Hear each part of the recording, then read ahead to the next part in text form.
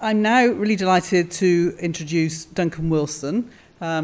He's Chief Executive of Historic England, and as most of you will know, in fact, he's the first Chief Executive of Historic England. He took over the organisation fairly recently, and we're looking forward very much to hearing what he has to say. Duncan.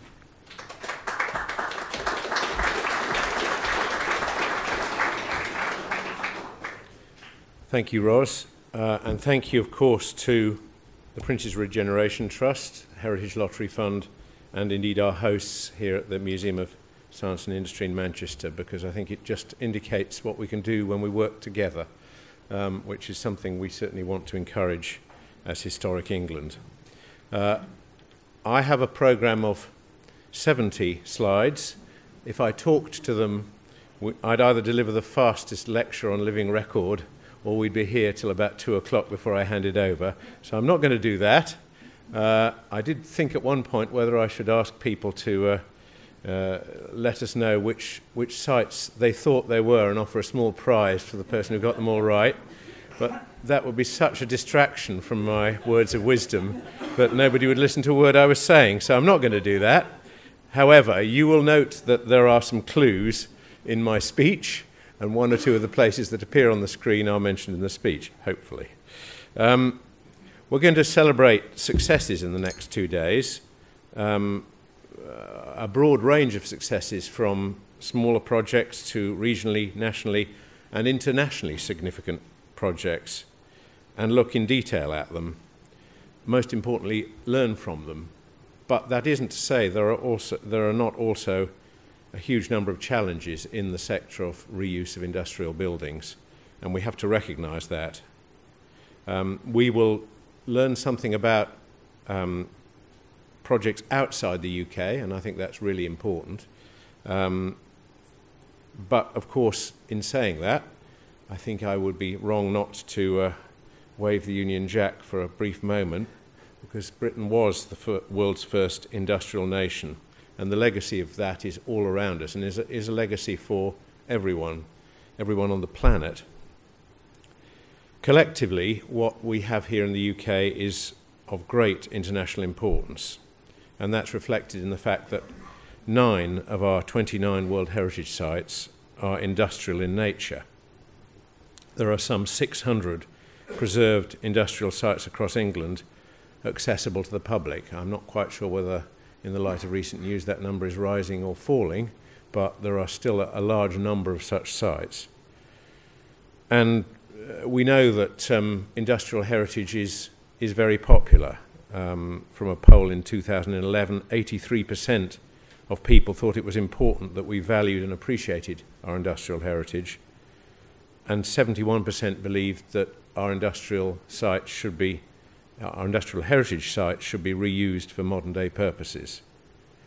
But actually more important than those statistics is the intuitive knowledge that we all share in this room, that these places are immensely important to our national and regional identity. And although finding new uses for them can occasionally be very challenging, we need to give it our best shot. Of course, industrial heritage is not always in locations where reuse is possible, and it's not getting any easier. Some sites are just not capable of reuse, and occasionally we have to take some very difficult decisions about them. We have made some progress, and Historic England's Heritage at Risk Register, with which you may be familiar, still, however, contains 340 grade 1 and 2 star entries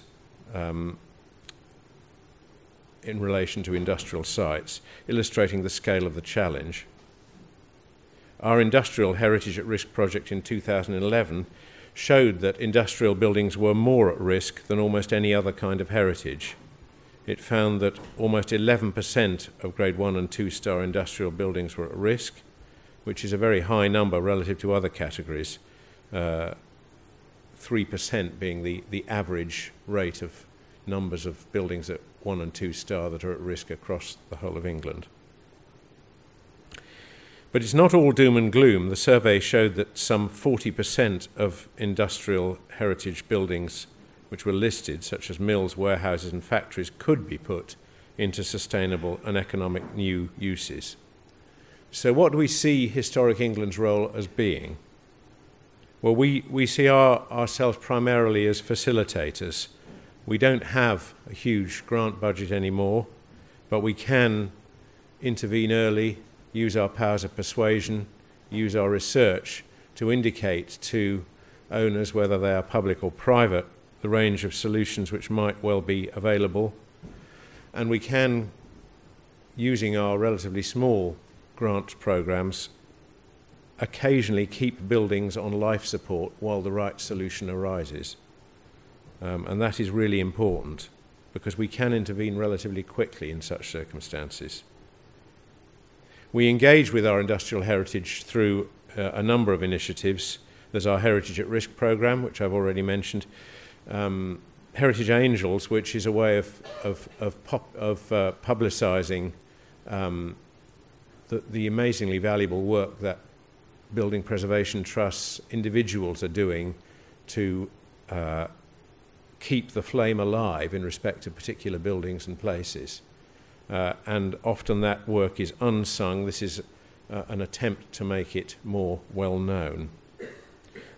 We espouse the principles of constructive conservation. We are prepared to look at imaginative solutions, even when we may lose some of the original, to create a sustainable way forward. And of course we manage the nation's programme of listing, which is a formal statutory recognition of the significance of buildings and places. We undertake research, and some of that you'll see reflected in our publications outside. And our guidance document, Heritage Works for Industrial Buildings, indicates some specific work we've done in this area. So just talking about some of the projects we've been specifically involved with, perhaps one of the ones I remember best from my early career at English Heritage, as it then was, Dean Clough Mills, Halifax, one of the first examples of adaptive reuse of a huge industrial site by a developer and patron with an extraordinary determination and vision, and it's now an arts business design and educational complex, and very successful. Birmingham Jewellery Quarter, a very different sort of project. Recently, I mentioned the Angels Awards. Newman Brothers Coffin Works in the Jewellery Quarter won an Angel Award. Extraordinary place, surviving with all its fittings and equipment, much as the silver plating works, which we took on previously, did. Our research teams got in early to the Jewellery Quarter and provided an authoritative assessment of character and significance of the area, and detailed reports on many buildings which helped to inform design and later conversion. So we helped by setting out which particular parts of the building we felt were most significant, allowing developers and owners to work on solutions which they felt would be likely to meet with approval and would help with long-term sustainability. Leeds Holbeck, where a large complex of industrial buildings combined with new development to create a sense of place, drawing on the earlier character, industrial character. The design of the new buildings reflecting that character and sitting very comfortably alongside the historic elements of the site. That brought people who live and work in the area together and created a vibrant new area of Leeds. Cooper Studios, Newcastle, where I think there's an extraordinary story. I've actually been able to go round, although the building is now fully in use as an architect's studio, where we had to take some fairly far-reaching decisions about creating openings in the external fabric of the building to allow light in, but that really was the key to unlocking its potential. Cooper's was a horse and carriage auction rooms with a ground floor ring on which horses were paraded, and a first floor gallery for ladies to see the horses, because they weren't supposed to be quite so close to horse flesh, which then was converted into a motor car showroom. I think by that stage women were allowed to see the motor cars close up. But it is an extraordinary piece of social history as well as a piece of industrial and commercial history, and now successfully converted to office use. Stanley Dock, Liverpool, where the Titanic Hotel is in the vanguard of stimulating a whole new area of growth. And that illustrates another generic point, which is often conversion and successful reuse of an industrial building can lead the way for the private sector to come in and regenerate the surrounding area.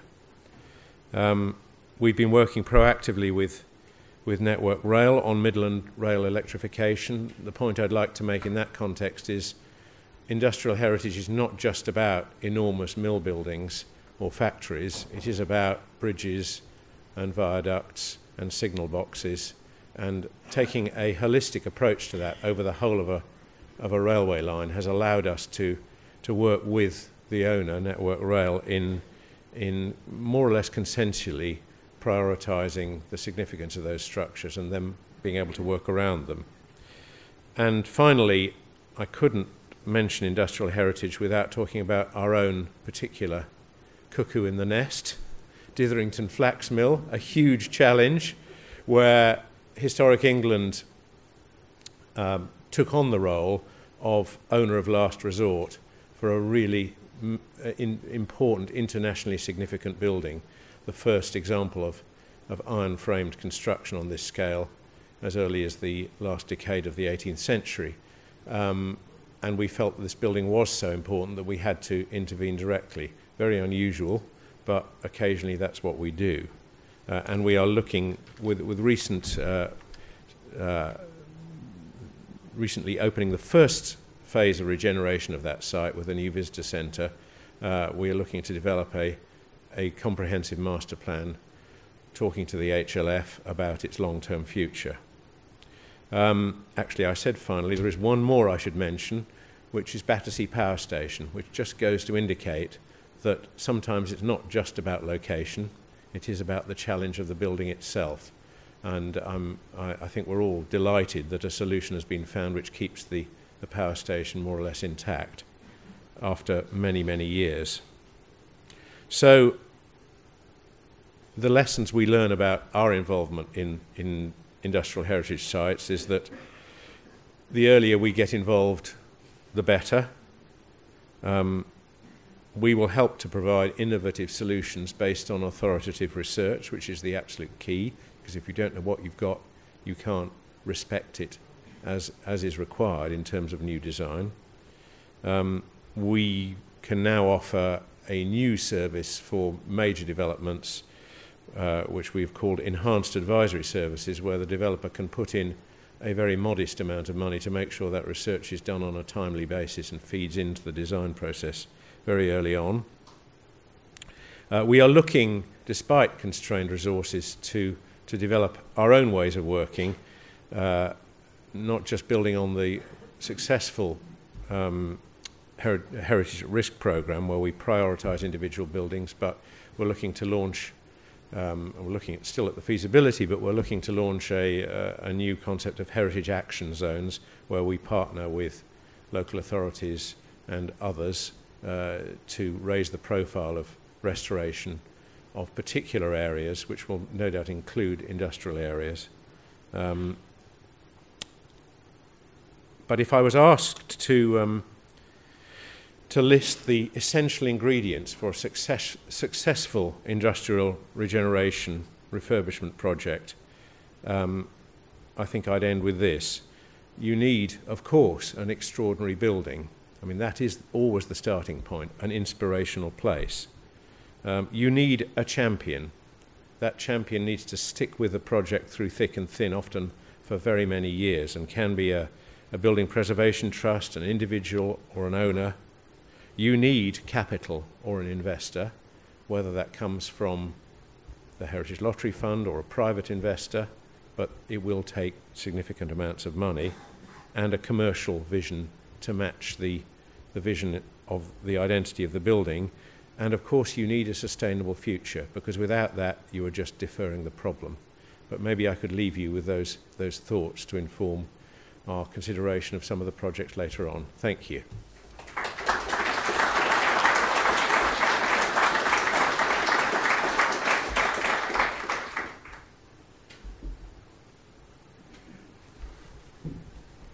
Thank you very much indeed, Duncan. And I think, many of us would agree that the support and not just funding, but actually the general support that Historic England has given over the years to projects has been absolutely critical in saving much of our industrial heritage. I was only speaking to somebody this morning who was en route to saving something and could not have done it without the support that Historic England is providing. So many thanks for that. I'm glad you didn't test us on the buildings. I got Middleport pottery, if I could get some marks for that one. And one or two others that had names on it, but I'm not sure I would have been the star on the quiz.